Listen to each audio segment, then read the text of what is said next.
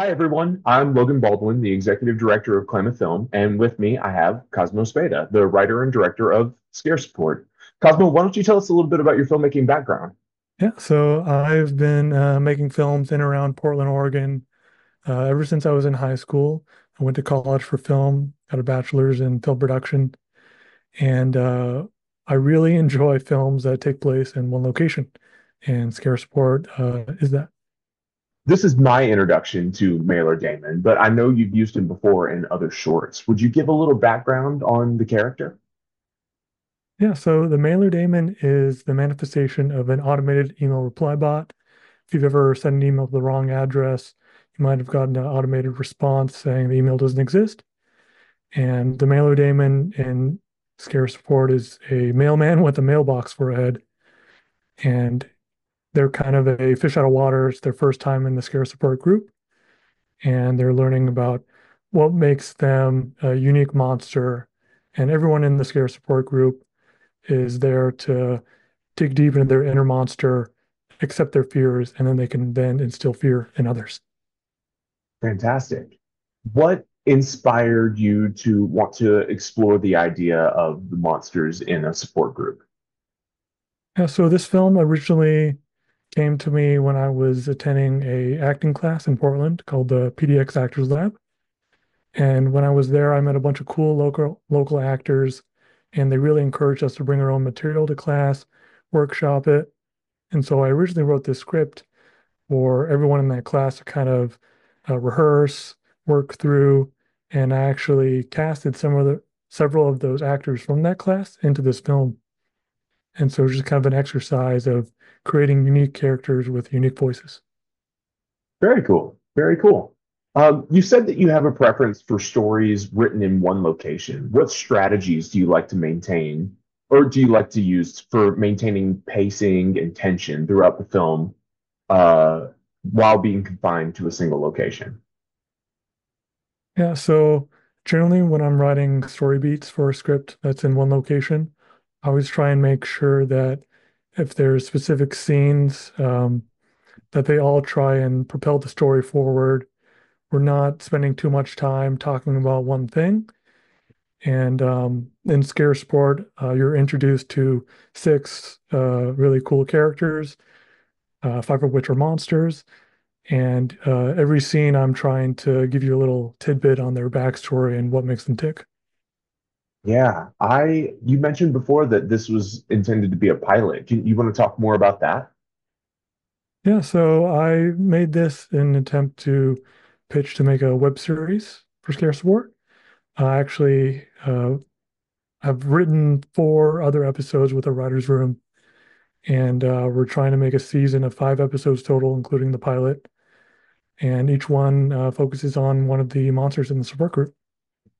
Fantastic. Well, I can't wait to see where that goes. Is it all? Do they all take place in that room in the support group?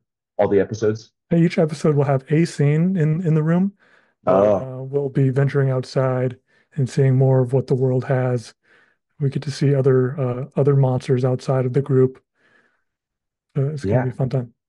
Fantastic. I can't wait to see more of that. I absolutely can't. Um, I really enjoyed the costume design for Scare Support. I thought it really balanced the idea that yes, they're monsters, but there's also this comedic and whimsical tone. How did you collaborate with the costume designer to ensure that each character's attire not only fit their personality, but also the overall mood of Scare Support?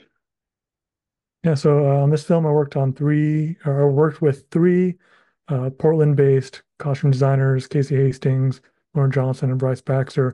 And they all kind of took two characters and went and made the costume for them. And the goal for each was I wanted to create a unique silhouette.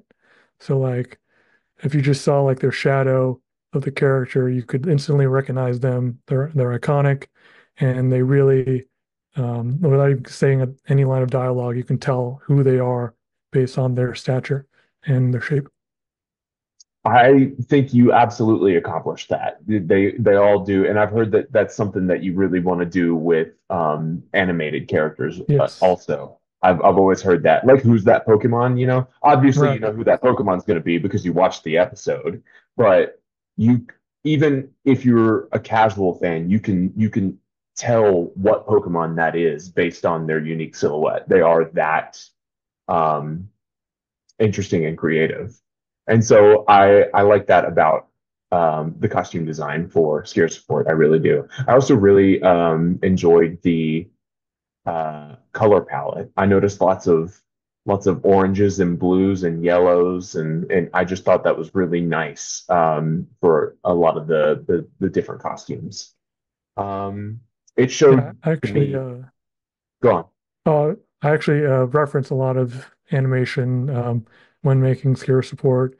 So I was really kind of trying to make like a live action cartoon, I guess you could say. Yeah, you do you like animation? Do you have in a background in animation at all, Yeah, or just a love actually, for it? yeah, I have a deep love for animation. Before filmmaking, I studied a lot with drawing and wanted to be a cartoonist, actually. Growing up, I would make my own comic books. And so making film is kind of like an extension of that. You said you made comic books. Is that what you said? Mhm. Fantastic. Can you tell us anything about that? Do you have a favorite that you made when you were growing up? Sure, yeah. Growing up, I actually got to write some comics for my like elementary school newspaper, and I would have all these characters that would appear. And then later on, I would like make these comic books that were like just a bunch of folded pieces of paper, distribute them on the playground. And those were about a super powered piece of toast called Toast Man. And so, A normal humanoid with toaster on his head instead of a robot. actually, a human-sized piece of toast. Oh, okay, okay. Good deal. I like that. I like that. Well, we're about out of time here. Do you have any final words before we sign off? Yeah, I just encourage everyone to dig deep, speak to your inner monster, and accept your own fears so you can then instill fear in others. Fantastic. I love to hear it, man. I love to hear it. Well, thank you, Cosmo Spada, for submitting your film to the Klamath Independent Film Festival.